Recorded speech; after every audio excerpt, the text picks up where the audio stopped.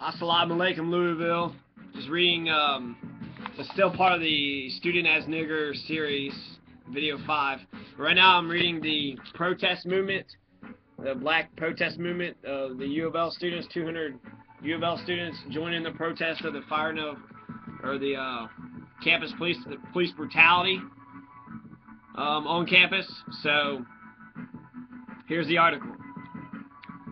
So, 200 black University of Louisville students joined in a rally in March yesterday to protest what they termed discriminatory treatment by the U of L campus security police. Reading from a prepared statement, John Marshall, a U of L sophomore and rally organizer, said, "We, the black students at the University of Louisville, find ourselves constantly under racist situations presented by members of the administration." Marshall said the demonstration stemmed from an incident Sunday morning when a black student, Stephen L. Boyd, was arrested by 2 security officers. Boyd was arrested about 1:30 a.m. Sunday inside a U of L dormitory 4, First and Avery Streets, where he lives, and was charged with 2 counts of assault and battery on police, destruction of private property, and disorderly conduct, which are some fucking charges that'll fuck up your life. The accounts of Boyd's arrest vary. Several U of L black students said Boyd had been sitting on the lap of a white female student in the dorm lobby when the dorm desk clerk called campus security. Students claimed the clerk believed Boyd was harassing the woman. Campus policemen arrived and attempted to arrest Boyd, who was in the dormitory restroom at the time, students said, and a scuffle ensued. Another security officer came to the first officer's aid, and Louisville police were called. Later, at least 5 city police cars arrived at the scene, students said. The students said the security officers never identified themselves as police and that they used excessive force in making the arrest. Daniel Keller, U of L Director of Public Safety, said that according to the reports filed by the arresting officer, Sergeant Carl J. Oates and Patrolman John Nolte, they had identified themselves as campus policemen. Daniel Keller, U of L Director of Public Safety, said that according to the officer's report, Boyd ignored Odie's identification and walked into the dorm restroom, and that's when officer followed him in. Altercation ensued with Boyd striking the officer several times. Sometimes highly emotional rally in U of L's Lincoln Room, black students expressed their grievances and issued a list of demands to the school's administration. The students' demands were resignation of Keller. Daniel Keller, you gotta go. Dismissal of the 2 arresting officers. Written certification that Boyd will continue to be housed and enrolled at U of L. Appointment of a special investigation committee to review Boyd's case. Public apology from the university to Boyd. Establishment of a permanent committee including black students and black staff members. The NAACP, Urban League, and other agencies to investigate the U of L security department and screen prospective campus police officers.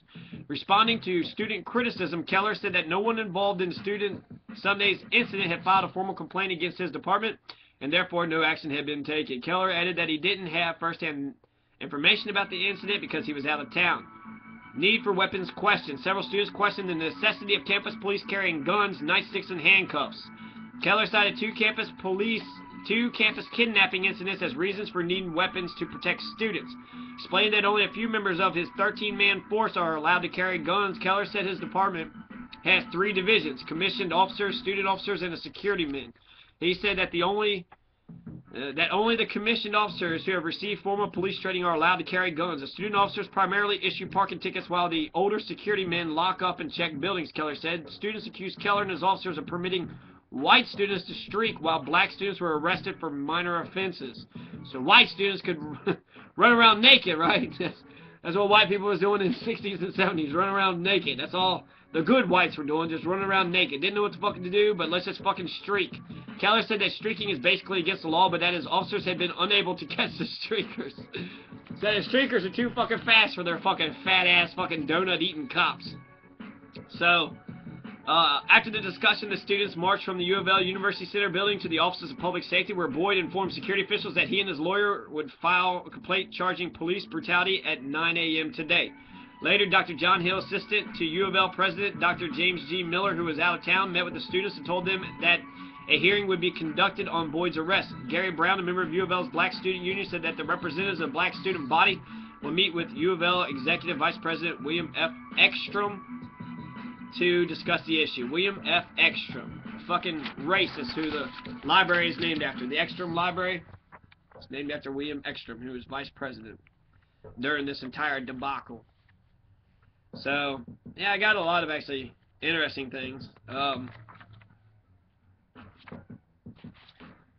The educated in a democracy need to take a leadership role to show folks how to be part of the process or to be able to dictate the process to get power and influence, like the talented 10th. There are some folks who have ability to have abstract reasoning and hypothetical thinking. 66% of high schoolers do not have it. They get out of school and they do not have this capability of thinking. They cannot study. They cannot abstract thinking. They can't, think about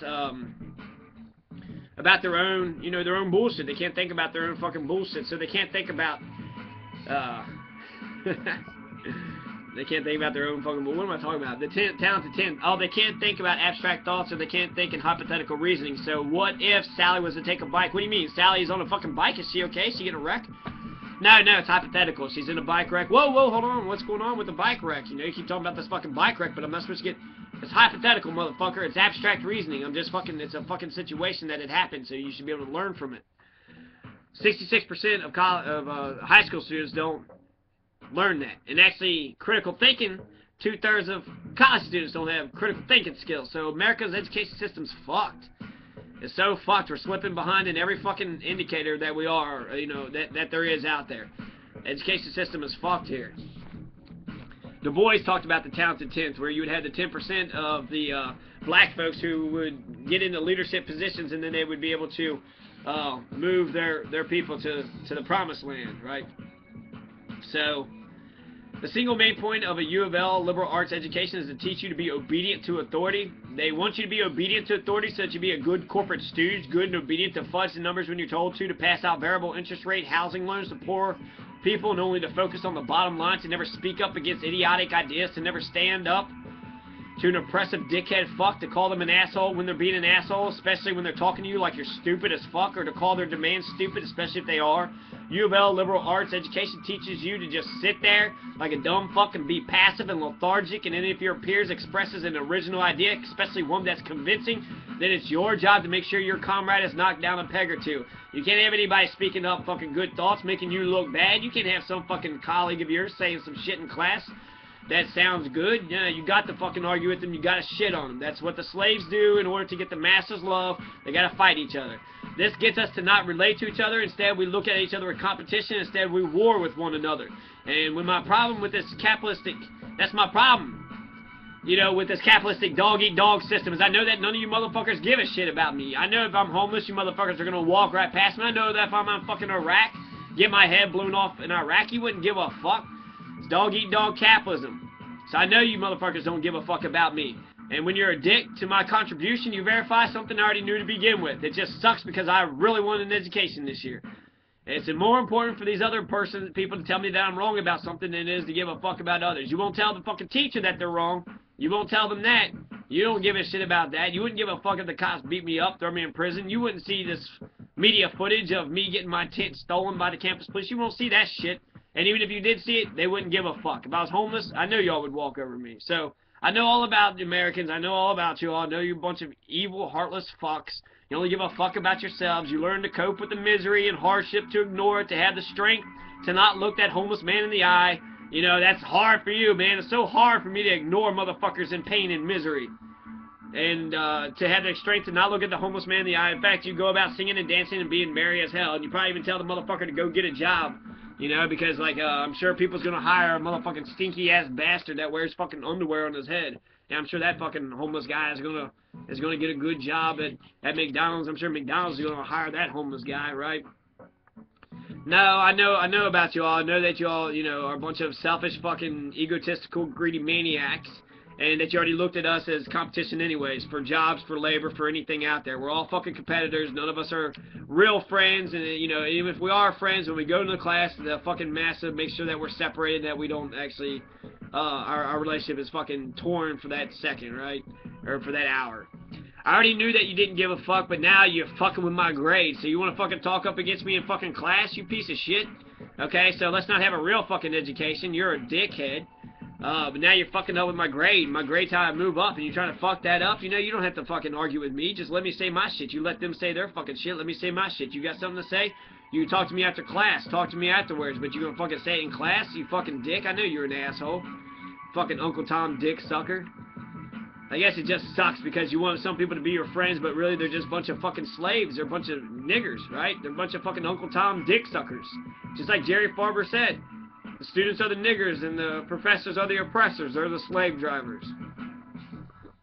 And it would take somebody who can question power and authority to be able to figure that shit out. People that I talked about was like, huh? Huh? What you talking about? Huh? What you talking about? What's all this talk about? Slavery and masterdom and all that shit. I don't understand about that shit. I just do as the professor tells me to, and that's all I gotta do. Yeah, right. All you fucking hillbillies, so don't even fucking pretend like you ain't, okay? Every one of you motherfucking liberal elitist fucking dickheads. I hear your fucking twang. I see who you are. I see how you all fucking act and behave. You ain't no fucking different. Bunch of fucking hillbillies, all y'all. And if you are a hillbilly, be proud of being a hillbilly. But if you ain't a hillbilly, I mean it as an insult. It means you're stupid. You're stupid and you're too simple. You only know how to fucking follow orders. You can't stand up for yourself. And that's another thing that pissed me off about my education. I try to focus on just a couple things so I'm not all, all discombobulated. But I wanted to learn how to stand up and speak up. I had 2 years at U of L to learn how to stand up and speak up. And I had so much fucking resistance all around. No fucking support. I know I just gotta get this fucking energy out from inside of me and just get it out and let it fucking shine that way. Because, Tupac said that shit. You're going to be mocked and ridiculed. People are going to try to knock you down all your fucking life. But if you're great, that's what mediocre people do to great people. So, if you're great, don't worry about it. You keep standing tall. You stay strong. You stand tall. Don't let anybody knock their shoulders down. So, I would like to be in a conversation where we empower each other, where we have dialogue, a pedagogy of the oppressed, a Paulo Freire type of education. Even, well, there was one gentleman that had pedagogy of the oppressed, but he still had the dictatorship and the slave situation going on. So when you empower somebody, you can actually, you're not only learning from each other, but then you'd be making bonds and connections that would be able to stay with people until you're dead. And in fact, you should never express an original idea. The professor gets nervous as if having one challenging idea would knock them over forever. Like, oh shit, how insecure they are. The ideal education is St. John's College, and after I have that ideal education in my brain, it's hard to accept any other education. St. John's College. I read an article in U.S. Weekly or U.S. News or Newsweek or something about it, and the article was called The Life of a Mind, and the life of a mind at St. John's College is what they were trying to teach you. So the life of a mind at St. John's College said you would learn the great works, you would learn the great authors of all Western civilization. Their professors was Plato and Socrates and Einstein and Newton and all these great authors who have taught us many things about the world and about science. So we learn those things at great books, but we're not being taught them. It's not like there's actually a motherfucking professor saying, you've got to learn this and you've got to learn that. What we have at St. John's College is a decentralized organization. You have an advisor. There are no professors, just advisors. And advisors stay off to the side in the corner and they force you all to talk about the material you were supposed to read. So you're supposed to go home and read Henry David Thoreau, supposed to read some Che Guevara, talk about some revolution. How come you don't have any talk about revolution? That's how you're graded, is based on your participation, and your exams was based on how well you could articulate the knowledge that you had read and talked about in class with the advisor.